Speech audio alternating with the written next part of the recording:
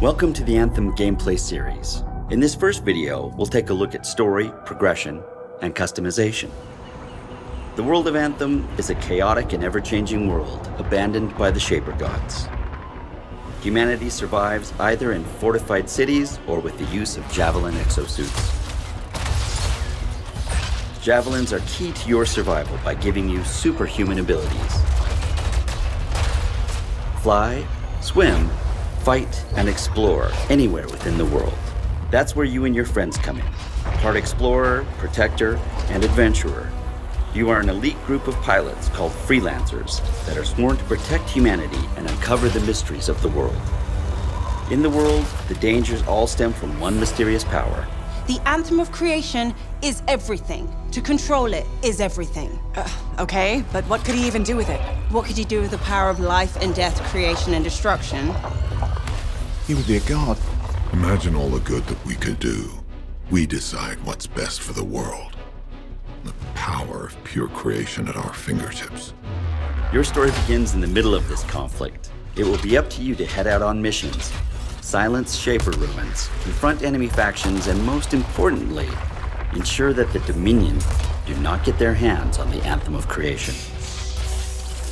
Before you head out on these missions, you need to prepare your javelin. Unlock 4 base javelin suits and then build any number of loadouts to customize them for different playstyles. The Interceptor is built for speed, lightning fast and incredibly agile to get in and out of harm's way. The Ranger is built for precision, highly versatile and ready to unleash firepower. The Colossus is built to deal destruction. What it lacks in agility, it makes up for in brute strength and defensive combat power. The Storm is built for extraordinary elemental attacks, devastating power, and light armor. No matter which javelin you choose, your loadout can be customized and augmented to match your gameplay style. Your javelin ability has everything to do with the gear you use. Your gear score is the indication of how powerful your javelin is. Each javelin has the following slots: 2 for offensive gear, 1 for support gear, 2 weapons, 6 components, and 1 ultimate power that is unique to each javelin type.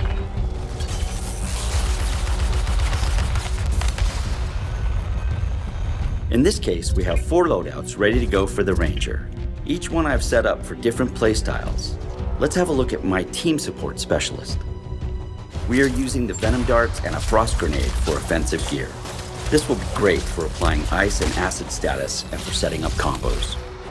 For support gear, we are using the Bulwark Point, which places a spherical shield in the battle. For weapons, we have a Hammerhead Assault Rifle and the Semi-Auto Sniper Rifle. One will give medium range damage, while the other allows for fantastic long range damage.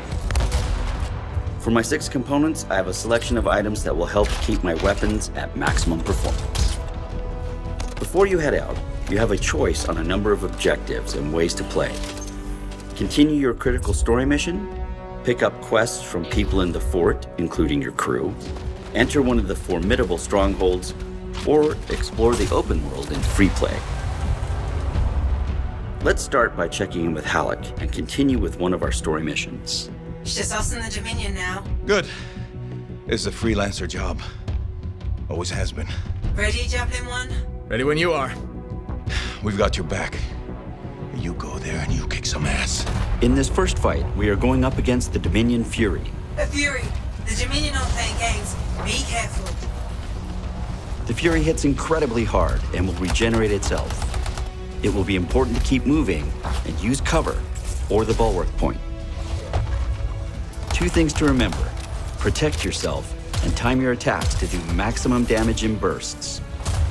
The Storm is set up for maximum damage using elemental attacks like Lightning Strike and Flaming Orb. Its quickening field will reduce cooldowns within its perimeter, allowing everyone to use their offensive powers more often. Timing your ultimate attacks with your team will ensure enemies like the Fury won't have a chance to regenerate. There, you got them. You survived a Fury.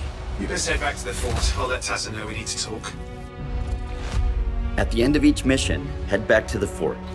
Collect your loot, customize your javelin, pick a new suit, and head out for more. This time, let's enter free play. In free play, the map is open to you to explore the way you want, head in any direction, and discover endless activities and receive missions along the way. Run into other players on the map, or call in a friend when you need an extra set of weapons to take down the deadliest creatures the world has to offer. Here we see the Colossus and Interceptor are opposites in almost every way, making them a great pair in battle. The Colossus is built to be in the middle of the fight, with its heavy weapons and durable shield. Taunting enemies with Battle Cry will keep enemies focused on it. This will allow the Interceptor to charge in and out of the fight, inflicting its melee damage without being attacked. Powers like Wraith Strike will send out a shadow version of the Interceptor. Or use the target beacon to mark an enemy, then charge in with the Spark Dash to finish it off. In Anthem, build your ultimate arsenal of javelins. Head out into the world and unleash your power. Stay tuned for the next installment that shows you the expanding shared world of Anthem and its massive endgame, including a look at our strongholds.